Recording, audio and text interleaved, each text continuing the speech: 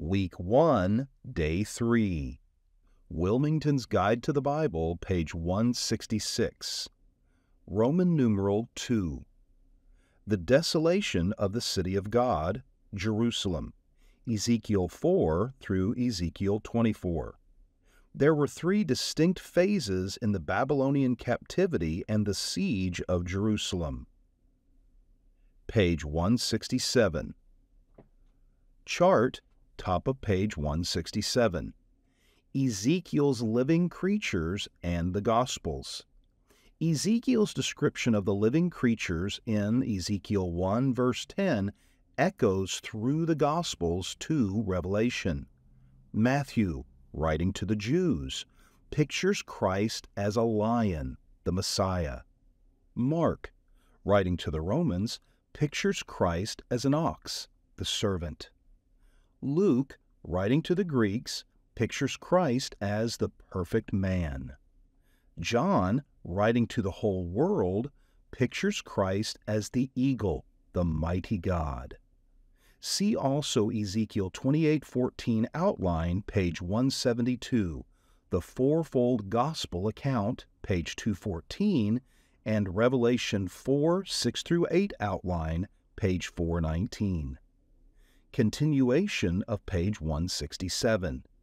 In 605 B.C., at this time Daniel and other individuals of noble birth were carried away, 2 Chronicles 36, 6-7, and Daniel 1, 3-4. In 597 B.C., during this phase both King Jehoiachin and Ezekiel, along with many others, were taken into Babylon, 2 Kings 24, 10-16. In 586 B.C., at this final time Judah's last king, Zedekiah, was carried away, the walls of Jerusalem were destroyed, and both temple and city were burned, 2 Kings 25, 1-7. The events recorded here in Ezekiel 4 through Ezekiel 24 took place between the second and third phases, between 597 and 586 B.C. Apparently, there were false prophets both in Jerusalem and in Babylon who brazenly assured the Jews that God would not dare destroy his own city, even though it had already suffered 2 bitter sieges.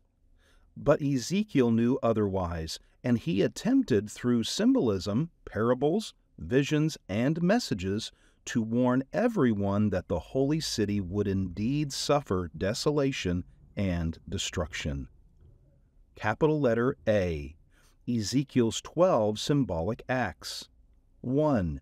He drew a map of Jerusalem on a large, flat clay tablet showing siege mounds being built against the city. He then added more details portraying the enemy camps around it and the placement of the battering rams. He finally placed an iron plate between the map and himself. This was to indicate the impenetrable wall of the Babylonian army and also to show the impossibility of escape. Ezekiel 4, 1-3. 2. He lay on his left side a few hours each day for 390 days to symbolize the iniquity of the northern kingdom. Each day was to represent a year. Ezekiel 4, 4-5. 3. He then lay on his right side a few hours each day for 40 days to depict the iniquity of Judah, the southern kingdom. Again, each day was to represent a year. Ezekiel 4:6. It must be admitted that the full meaning of these time periods cannot be known. Unger explains Ezekiel's actions in part. His discomfort for 390 days on his left side and 40 days on his right side, total 430 years, symbolically a year for a day, recalled the Egyptian servitude, Exodus 12, 40-41. A similar captivity would engulf both Israel and Judah. The captivity of the northern kingdom was to be longer, however.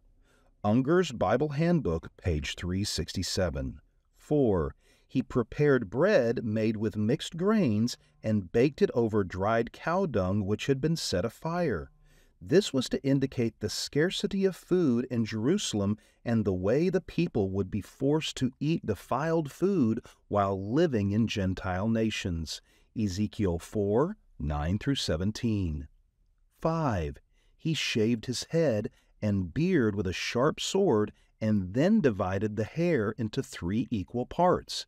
Ezekiel 5, 1 through 4. A. 1/3 he burned. B. 1/3 he cut up with the sword. C. 1/3 he scattered to the wind. All this was to indicate what was in store for Judah and Jerusalem.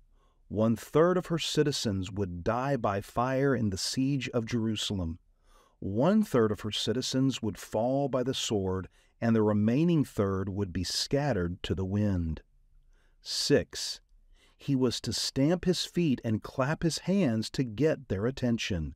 Ezekiel 6, 11.